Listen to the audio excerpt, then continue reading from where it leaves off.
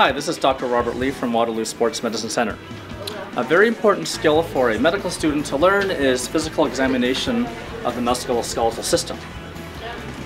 I'm making some videos to teach medical students specifically in how to perfect their exam techniques. The first video we're going to shoot is the examination of the knee. So I have help from two medical students who are presently doing electives with me.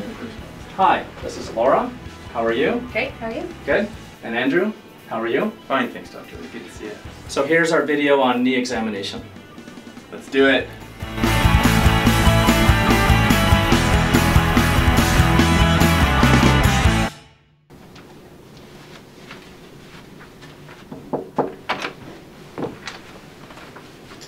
Hi there, my name's Andrew. Nice to meet you. Hi, I'm Laura. I'm a medical student working at the clinic today. Would it be okay with you if I did a knee examination? Sure. Great, thanks very much.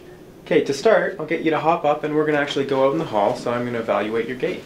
Okay. So what I'd like you to do is just walk to the end of the hall, turn around and come back and do that a couple of times for me. So things that I'm looking for are the gait cycle. So I'm evaluating her heel strike, stance phase, and toe off, looking for a good rhythm. Any indication of an antalgic gait would be shown by spending less time during the stance phase on one foot versus the other. The other thing that I'm looking for would be in-toeing or out-toeing, suggesting internal rotation or external rotation at either the hip, knee, or foot joint. That's perfect. Thanks very much. You can come on back in. So now proceed with some general inspection. So if you could face me. So things that I'm looking for are swelling around the knee joint, any indication of bruising or erythema, any atrophy of the muscles above or below, or any musculoskeletal deformities.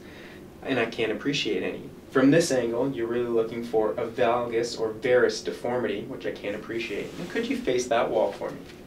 From the side, you're looking for any hyperextension or flexion, contractures, or procurvatum or recurvatum, which I can't appreciate either. And if you just face away from me, from this angle, you're evaluating the posterior aspect of the knee, looking for any swelling or indication of a potential Baker's cyst, which we don't see here. Great, now you can have a seat on the bed for me and just lay back. At this point, you can proceed with palpating the knee. So start off by feeling the knee joint above, at, and below, evaluating for any temperature changes. The patella should feel colder than the rest than above and below. You can move on with general palpation, starting in the quadriceps muscles, just looking for any tenderness, IT band, quadriceps tendon, patella, tibial tubercle. You can also flex the knee to about 90 degrees, palpate the joint line, Gerdy's tubercle on the lateral side, pes anserine on the medial side, LCL ligament by opening the joint line, MCL. You can then straighten the knee and then evaluate the patella. Start off by doing some patellar tracking or translation, as well as a patellar apprehension test by forcing the patella laterally. You can also look for fluid in the knee joint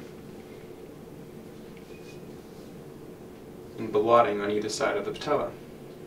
You can also evaluate patella tap, checking to see if the patella is floating, or the fluid shift test.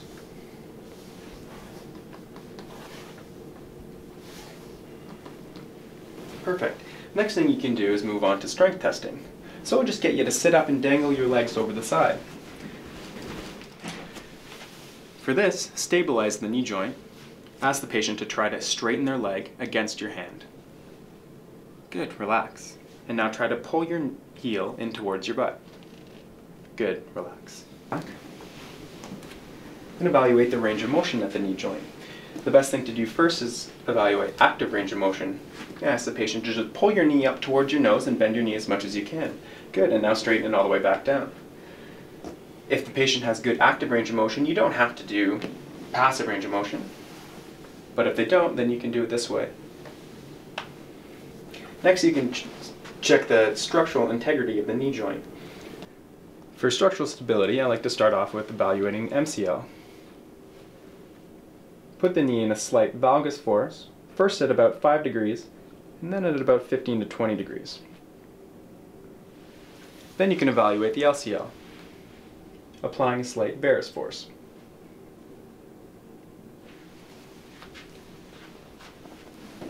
Then you can evaluate the ACL. There's a couple different tests for the ACL. This one is the anterior drawer. You can then evaluate the PCL with the posterior drawer.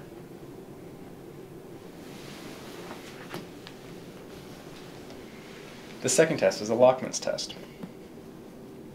Here you're evaluating the end feel. Okay, so I'm going to demonstrate how to do a modified Lockman test, and this is helpful if you have tiny hands and if you're trying to examine someone with a bit of a larger leg or a heavier leg like Andrew here. So what I'm going to do is take my right leg, prop myself up on the bench like that, and this actually forces his hamstrings to relax, so it gives me a better exam. I'm going to take my right hand and I'm going to stabilize his upper leg, left hand close to the joint line at the lower leg, and I'm going to do my test like that. And that gives me a lot of leverage for the Lockman test.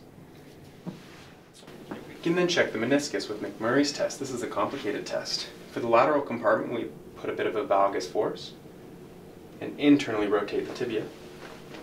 Bring the knee through full range of motion.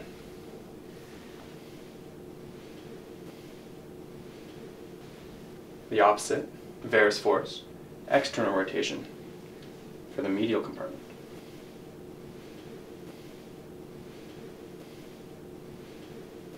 And if I could just get you to roll onto your stomach for me. We can do Apley's compression, which also evaluates the meniscus. Apply downward force to the tibia and internally and externally rotate. Any pain indicates potential meniscal pathology. And that concludes the knee examination. You can roll over and sit up. Thanks very much.